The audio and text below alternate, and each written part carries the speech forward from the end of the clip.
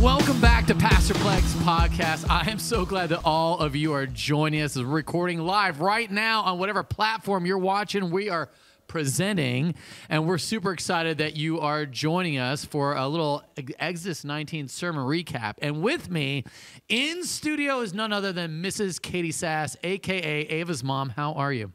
Doing great. And then also, from back in the day, we have our very first church planner, Holland Greig, joining us from the Eastside. Welcome, Holland.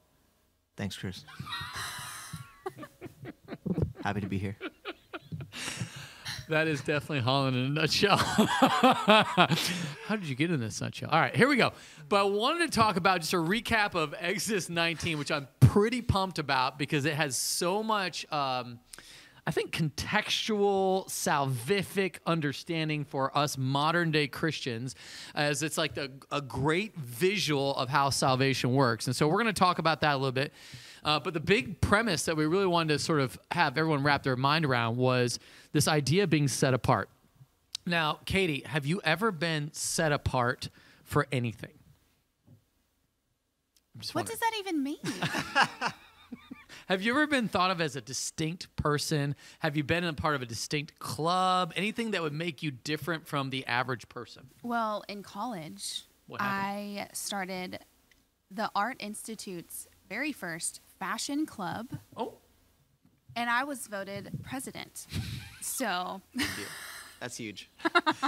No, I do remember these days. Holland, do you remember those days? I mean, those were those That's when early y'all met days me. of Wells Branch. Yeah. That's Met when y'all Katie. used to like give me food to get me to come to things. That's right. We did. We gave you a lot of food to come to things. So how are you set apart? Well, talk to me about as the fashion club of the Art Institute. Sorry. Is that club still going today, by the way? No. When I left, it ended. So. Yeah, I understand how that goes. All right, It was great. But how were you set apart? How did you decide, or how were you set apart as the fashion club girl? Oh, I just tried to dress better than everyone. So. Which was that hard? No. No. Not for you, because you are. I mean, look at you right now. The earrings are really working for you. I love the hair. You have a great. I look only going. look like this because you changed the time, and that meant less time for me to work out. And so I was like, well, fine. I guess I just won't work out, and I'll just spend 30 minutes getting ready. Oh, well, we should be very honored by that. And we are, of course. So Yeah. Holland, what about you? In what way have you ever been set apart, if there's anything you can think of? Like fraternity, were you at A&M, were you a fraternity person? Why are you laughing, Katie? You got something to say? What's going on with that? Calling it a fraternity. That'd be so funny. Wait, why that statement? He can't see Holland in a, like, you just don't see him, like. No, he's not a frat dude. I'm not. It's true. I was in. All right, so what happened in college? I was in an elite dodgeball team. The Look at both of us, Burninators. just We were winning. champions my freshman, sophomore year. So we were set apart in that way of being, excelling athletically in a challenging sport like dodgeball. And yeah. All right, well, okay, there are others of us that were set apart by being in the military, which was an exciting thing. You had a different uniform, different language, different haircut, and that's kind of how I experienced being set apart. And what God is doing with Israel in Exodus 19 is he's reminding them how they are a distinguished nation set apart for his purposes as predestined, really, in the Abrahamic covenant. And then he has a couple sayings here, which I just really want to read off for us, which I just thought was so great. He says, you yourselves, this God speaking through Moses, you yourselves have seen what I did to the Egyptians, how I bore you on eagle's wings and brought you to myself. Now, therefore, if you will indeed obey my voice and keep my covenant, you shall be my treasured possession among all peoples. For all the earth is mine, and you shall be to me a kingdom of priests and a holy nation. And that term holy nation means set apart or distinct. And I think sometimes when we hear the word holy, we think, what do we think when we think perfect maybe?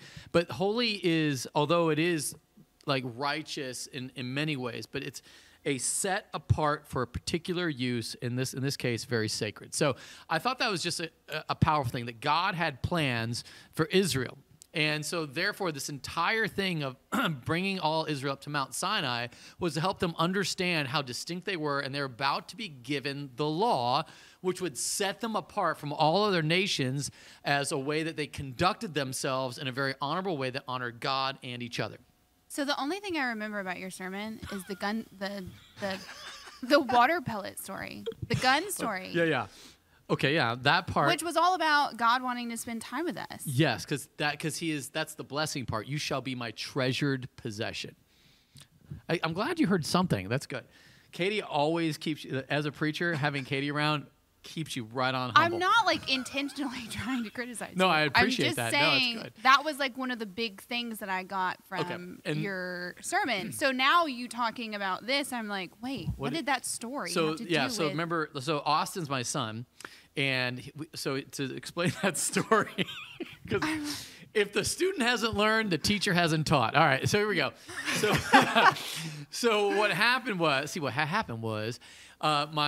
my son, who is a part of my family, he didn't choose to be part of my family. I chose him, in a sense. With Adrian, we chose to have him. And then part of it is like, hey, if you obey me, you are going to receive a blessing, and you shall be my treasured possession. And so we were given these gel blasters. Are you familiar with gel blasters? Of course. Of course he is.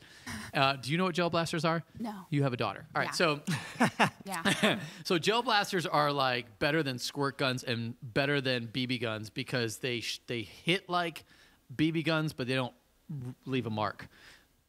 They Ish. sting. They but sting, won't. yeah, and they're not like paint guns that are paintball guns that are messy. And so anyway, it's super great.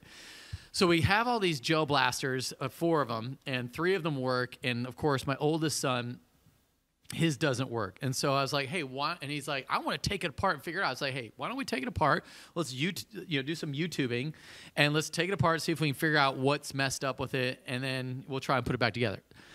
Well, if you know anything about gel blasters, lots of teeny little parts, and you start unscrewing things, and there's screws all over the place, and then there's springs all over the place. And I was like, oh, man, we'll never get this thing back together.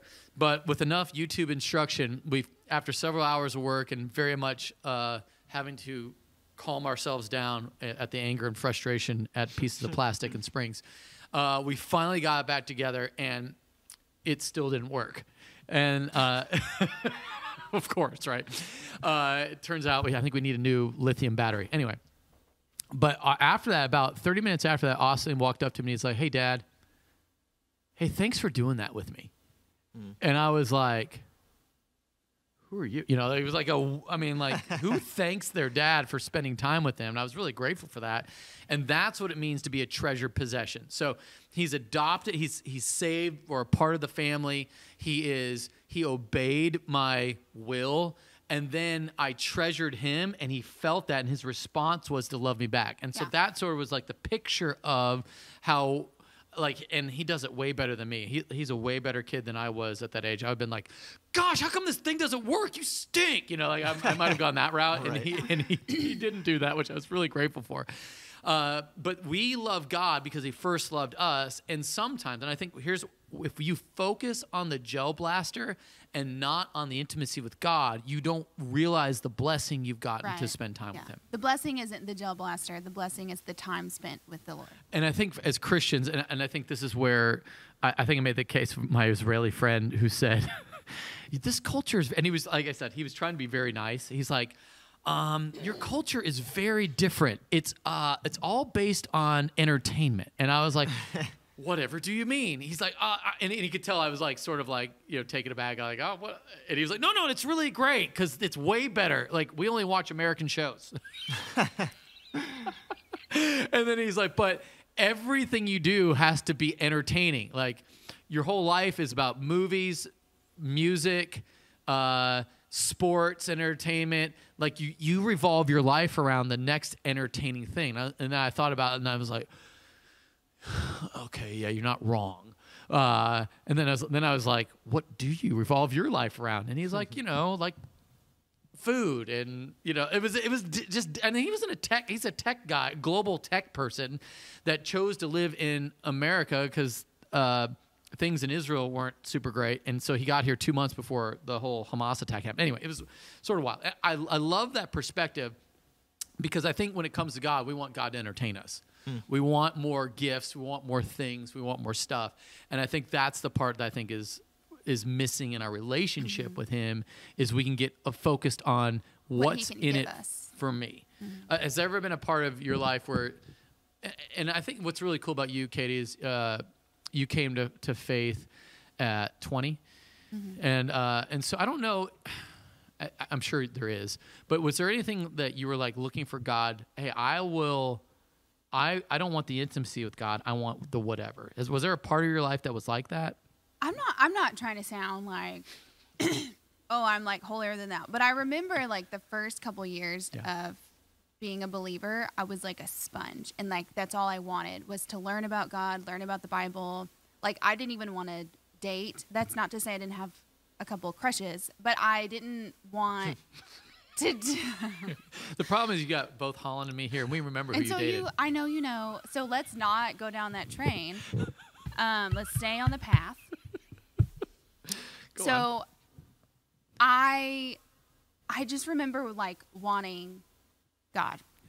That's I think what's really beautiful about that, Catie, is that's the true response of worship. And I think there's some people who come to God with a felt need, financial, relational. And then once they get that, they're like, if I come to God, it'll fix the felt need, and they focus on the felt need. And a felt need's not bad. A felt need should drive you to a deeper spiritual need, like for you. Like I think when if we remember correctly, it was like relational for you. You wanted a boyfriend or a husband or whatever. And then it went from that to Jesus, and that became your overarching life desire. That was my passion. Yeah, it was. Yeah. And I would say it still is. Yeah. And so what about you, Holland? Like, has there ever been a part of your life where like, God, if you just got me this, and then this didn't come through, and then you had to settle for just God? Has that been a part of your walk with God at all? Yeah, I think like as I reflect back on, I was similar in that, I came to faith at 19, so similar age and life stage, and very similar also in the sense of just like, man, I was just soaking it all up. I just want to learn. I want to learn about the Bible. I want to learn about God. What does it mean to follow Jesus? I was hungry for it. But I was also still kind of deeply entrenched in a relationship that I was in, or wanting a relationship. Like before I came to Christ, my view on life was I want to, it goes back to some of the struggles I had with my family growing up. My parents got divorced when I was in middle school. A lot of the struggles there had to do with finances, and my dad struggling with alcohol. And so there's some things that I was like, okay, when I'm an adult, I don't want to drink because I've seen the damage that it can do. I want to have a stable job so that I don't struggle with finances with my family. I want to be, be a good husband, have a healthy home, like all good things. But like I came into Christianity having to totally reframe how I think about life, right? So I was very desperate still to, like, I want to get married, I want to have a family, I want to have a good job and stuff, and yet I was planning on being an engineer, so I was studying to be an engineer. Felt the Lord calling me toward ministry and church planting.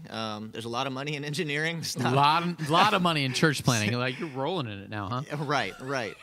Felt the Lord calling me down a path that was like, this feels way less financially secure. And so I don't, and I chose to obey God, but I had to wrestle with that. What is my treasure? Is my treasure God himself, or is it the things that I'm hoping God will give to me? Yeah. Financial security, a healthy marriage, and a family, and stuff like that. And so, had relationships in college and shortly after college that, having to come to terms with, okay, this is not a relationship that is going to lead to marriage, right? And that being like, oh man, I'm losing something that I wanted so badly. So anyway, definitely had to come to grips with the reality of choosing God over things that I had long desired, I guess. Yeah, no, that's good. I think I had the same. It's kind of fun hearing your guys' stories, because I think mine was the same way. I think when people ask me, what do you want to be when you grow up? I go, rich. There you go. And that was it. It was weird. And then once God captured my heart, I was like, only thing I want to do is do more of the sharing of the gospel to further. And the richness came with the time with God and just experiencing his grace. And so the same thing that happened to you and the same thing happened to you happened to me. And it was just a beautiful, intensity of wanting to worship more and more. Okay, so I love that aspect. Can we talk about, I'm going to do some Latin. Can we do some Latin? Let's do it. Ordo Salutis. Can you tell me what that means? Order of salvation. Nice job. You know what? Even at I know I didn't go to DTS. He didn't go. He went to there's real seminary and then there's the minor leagues. And he still knows what Ordo Salutis means. I'm teasing. That's so terrible. I don't mean that at all. Mm-hmm. But yeah, let's talk about Ordo Salutis. 'Cause as I was reading this text, and as I was, the thought of the order of salvation came to mind. And I think this is because I do think this is a picture of salvation in many ways. But I do feel like there is a struggle when we talk about the order of salvation. And I'd love to get Katie's response to this, because I think what it feels like sometimes it might not necessarily what it is theologically. And let me sort of explain. The way that I sort of always viewed this is that, and I think a lot of people do this, you obey first, then you get saved. But clearly that, I'm going to obey, I'm going to do what God tells me to do, and now I'm saved.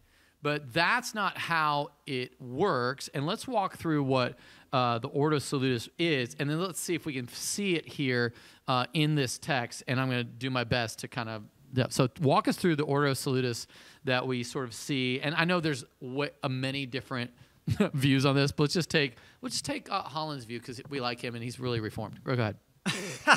Wait, so you want to talk about the full-on deal, not just what you see in Exodus, but I want to see the full-on deal, and then Okay. I want to see the Exodus pieces that we can pull out. Okay. Yeah, I mean, the thing that we were talking about earlier, it goes in the order of election, calling, regeneration, conversion, justification, adoption, sanctification, perseverance, glorification. All right. It's a bunch of Asians in there.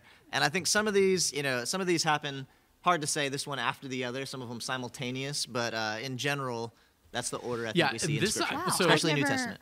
Yeah, so essentially, what happens when you're saved? How does that, and this is where, how and I know this is where Katie will roll her eyes, but we've talked about it enough that I think you can hang with me on this one. We've talked about superlapsarianism versus infralapsarianism, and there it is. And I think that's kind of what we're doing here, but God chooses you, and that's election. He is chosen before the foundation of the earth, universe, all that, if he is going to save you.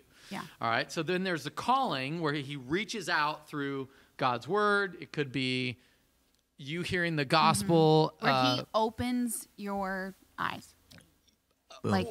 Or at least the call, which is, if you Are we not there yet? Not sort next of. one. I'm trying to. Sort Oh, of. okay. Next step. I'm regeneration.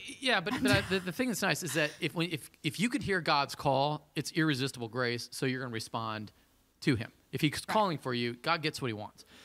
Then the regeneration happens here, where you get a new heart.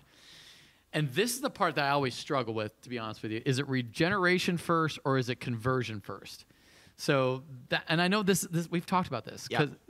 I always kind of thought I have to have the ability to believe first, because regeneration sounds like action to me. It is action, but it's action on God's behalf to us. So he it's God being born again. It's like how Jesus said, those who have not been born again cannot even see the kingdom of God. Okay, so John 3, right? He puts in your heart, causes you, or 1 Peter, he causes us to be born again. And then from that place, you have faith. From that place of regeneration, our eyes are opened. So, we're spiritually dead. Right. Regeneration means we go from being dead to alive. Our eyes are opened, our ears are opened, and from that place, we can see the beauty and the glory of Jesus. We respond in faith. So, if you think about conversion is turning your life toward Jesus, right? Putting your faith in Jesus. How can a spiritually dead person do that, right? So you got to be regenerated first. And then upon regeneration, right? You see Jesus for who he is, a loving Savior, merciful, forgiving, and you are drawn to turn your life toward him. So. I've always sort of seen this, in my view, is as two sides of the same coin. You're like, what happens first? Or does it happen... But to your point, regeneration is he makes you born again. Then you're like, oh, I believe. And so... Yeah, I would see like repentance and faith being very similar as like, two sides of the same coin. So the regeneration is him saying, hey, you're born again. And then the next step is I now have the ability to believe. I have now the ability to repent. Yeah, that's my stance on it. I think I agree with you. All right, so... Whoa, last time we debated this, you didn't agree with me. Maybe I was thinking you were defining regeneration differently, so I think we might be on the same page here, so it's not quite as exciting. That's big. Yeah, so when you look at this story here... The regeneration part is in Exodus 19, verse 4. How I bore you on eagle's wings and brought you to myself. So he makes you born again. He regenerates you. He takes you to himself, and you don't really have a part in that other than receiving it. Exactly. So, but there is a piece in here that there is, and this is where they took shelter under the blood of the Lamb. And this is where it's a big picture. And so what did they do? They did something. They did put the blood of the Lamb on their doorpost, not maybe fully understanding the wrath of God that was coming that it would be saved from. But it was God's choosing. He elected them. He calls out to them to do this thing. They then put the blood of the Lamb up, and then they're led out, and that's how the nation is birthed. So regeneration. I guess that's kind of how I'm viewing this. I would agree in an analogous way. I don't think it applies to their personal salvation because we know not all Israel was saved. Right, and where do we know that from? From the Old Testament narratives of people who were hardened in their hearts, from Hebrews chapter 3 and 4 that speaks about it, from the Gospels where Jesus identifies Israelite leaders especially who had hardened their hearts, were whitewashed tombs, brood of vipers, those kind of things. So who are part of Israel outwardly and yet rejected Jesus. And I like not all, Romans 9:6, but it is not as though the word of God has failed, for not all who are descended from Israel belong to Israel. Right. And not all children of Abraham, and not all are children of Abraham because they are his offspring, but through Isaac shall your offspring be named. It's essentially, like, there are people in Israel, and we know this from the mixed multitude that leaves Egypt, that there were Egyptians involved in there, people, maybe syncretists, people that bring in their own things, and they're the ones that kind of cause a lot of rebellion. They're the ones that's like, hey, what about a golden calf? Or at least I assume that. Of course, Aaron's the one that makes it. So there's a lot of issues that come in there. So I think you're right. It's in an analogous, maybe a picture way, but not in a personal salvation way. A foreshadowing of salvation, showing a picture. I think some principles are true there. Of one, God initiates the salvation, right? Right. God chose them. He rescued them. He calls them to obedience. Right. So I think there's principles that are true there, but I don't think you can say that they were all personally regenerated when God brought them out of Egypt. Clearly, and the reason why they weren't all personally regenerated. So they were just doing what they were told, but weren't like... Yeah, so the picture, and this is the part where I'd love, jump in here, Holland. The nation of Israel is a picture of a personal salvation, so to speak. Right. So you're born again. The nation was born out of Egypt from an old slave master to God as your ultimate benevolent dictator or master. So it's not like you're free now. I'm free. I can be my own whatever. I'm my own God. No, it's I shift masters from a slave to a bondage of slavery to now I'm now a slave to righteousness and God, which is ultimately He has designed me for benefit and through worship of Him. So is it all, like, ultimately not all of the people that made it to the promised land are believers? Right. This is where salvation has always been by grace through faith. If they believed in the promises of God, then they were saved in the same way that we are saved. There's a distinct difference, though, in the salvation of the Old Testament is that they didn't have the power of the Holy Spirit, right? There was... Now, was it just in God seeing their hearts? Man, now we're going to get into... what do you think on that one? Seeing their hearts, sort of. God still... Remember with Rahab, I always look at Rahab versus Pharaoh. Mm-hmm. So the same revelation, in a sense, was given to Pharaoh as was to Rahab. The fear of the Lord kind of came out. Pharaoh, who was definitely not chosen by God, rejected. Rahab, who was chosen by God in Jericho, received salvation, and she takes on, she becomes a part of Israel and is totally saved and is in the line of Jesus, which is just wild to think about all that. So I do think there is, God's calling goes out, and you can't respond to God unless he reveals himself to you. So somehow God made himself be seen by Rahab, not seen by Pharaoh. And I think that that's the mystery here, which is what Paul always refers to, is like the how people are exactly saved. It's I think that's part of the mystery of it. But ultimately, it's faith in what Jesus does on the cross, and that he dies on the cross and he's raised from the dead. Yeah, God just had a different process of saving people in the Old Testament, and that. Well, I think the main difference Old Testament to New Testament is Old Testament was looking forward to the promised Messiah. New Testament is looking at or back to Jesus. And so even in the Old Testament, he was still saved by grace through faith, and that faith was in God's promise to one day, redeem the world through a Messiah. That's promised back in Genesis 3. So. Right. In seminary, I think that makes sense. Yeah. Okay. Yeah. In seminary, I think we said the Old Testament. It's just hard to explain. It's like I can understand the big picture mentally, but if I was asked to explain how people were saved in the Old Testament, I wouldn't know. So you remember I mentioned this forever ago, but Genesis 3 about the proto-evangelion, which is where what was that? One more time. Proto-evangelion, where Jesus is mentioned in Genesis 3. When Eve is cursed, and Satan the serpent is cursed, there will be war, enmity between the woman and her offspring and the serpent. But the serpent will strike his heel, but he will crush his head. And so that was sort of a wild thing to have the woman's seed, which is sort of wild to think about, which the word there is sperma, which is sort of wild when you think about that the woman's seed would crush the head of the snake. So just a lot to think about there. Anyway.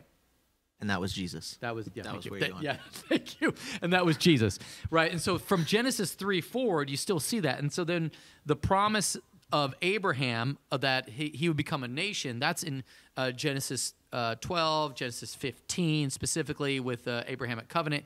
And then you see it lived out with the 400 years of affliction prophesied by God to Abraham in Genesis 15 is lived out by the Israelites, and then eventually Moses comes and delivers them. The promise is still for them to have a Messiah that is going to deliver them ultimately, but which is why it's weird with when we get into the New Testament how they're still waiting for the Messiah, but they just couldn't recognize him when he came. Right.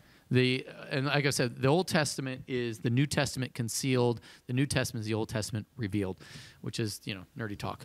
It's ultimately just trust God's sovereignty, and it doesn't really matter. Right. Okay. So yeah, if someone, you said you wouldn't know how to answer. If someone asked you, how are people saved in the Old Testament? You say, by faith in God. That's it. Yeah. Okay. The question that came up. And his promised Messiah, Jesus, who they didn't know who it was yet. Right. The promise was still clear. The whole tension of the Old Testament is, who's the Messiah going to be? Is it going to when's it going to come? Is it David? Is he the promised Messiah? He crushes Goliath, right? Goliath, his armor is described as serpent armor, bronze armor, very similar to the word for a serpent. Yep. And David crushes his head, and so it's like, oh man, is he the Messiah, the one who's promised to crush the head of the serpent?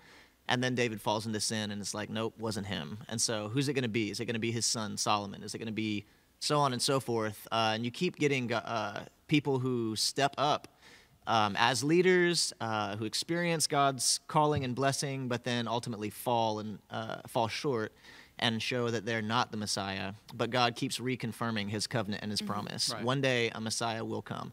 He'll be from the line of David. He'll be from the tribe of Judah. He'll be a descendant of Abraham. And so when you finally get to the New Testament and you see the genealogy there, the significance is like, hey, this is the one. He's finally here. It's Jesus. Yeah, it's so good. One of the questions we got, because we mentioned Mount Zion, which is the heavenly kingdom, versus Mount Sinai, which is really, I guess, a mountain of penalty. Anyone who touch it will die. But you've come to a better or different mountain because you now have the Holy Spirit. You're now going to be made in righteousness. And so the question was, because I went to Hebrews 12 in the message specifically. You have come to Mount Zion to the city of the living God, the heavenly Jerusalem, to innumerable angels and festal gathering, and to the assembly of the firstborn who are enrolled in heaven, and to God. So the question is, I'm not really sure exactly what is a Zionist, but it seems like it is often a term meant to apply to the Jewish or Christian community. After today's sermon, I think that is referring to our future home in Mount Zion, a.k.a. heaven. Is that right? What do you think? About Zion or Zionism? Let's go with Zion first, and then we'll go to Zionism.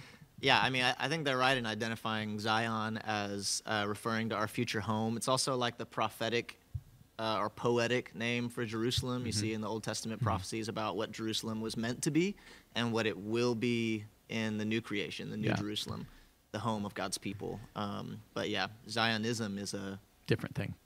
But on Zion, real quick, I love Psalm 87. The Lord loves the gates of Zion more than any other dwelling place. He likes to be a doorkeeper, and he likes to invite. The Lord records as he registers the people. This one was born in her. In other words, he lists off all these people that are born in Ethiopia, Babylon, Egypt. He said, no, but this one is born in Zion, means you're born again.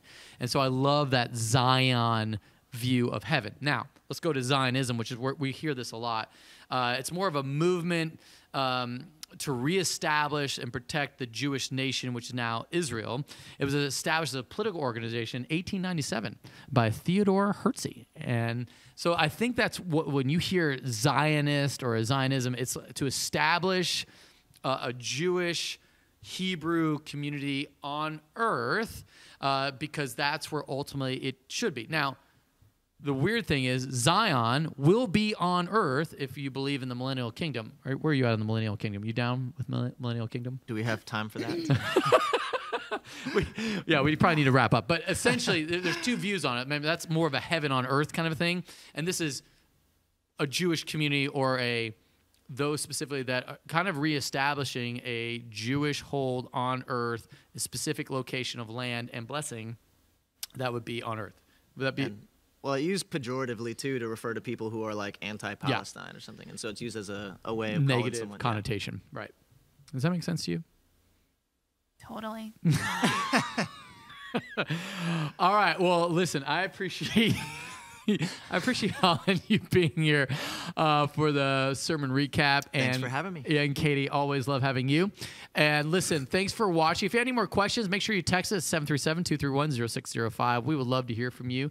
Remember, make sure you share, like, subscribe, do all the things on all your favorite platforms, and let your friends know to watch and listen to Pastor Plek's podcast. From our house to yours, have an awesome week of worship.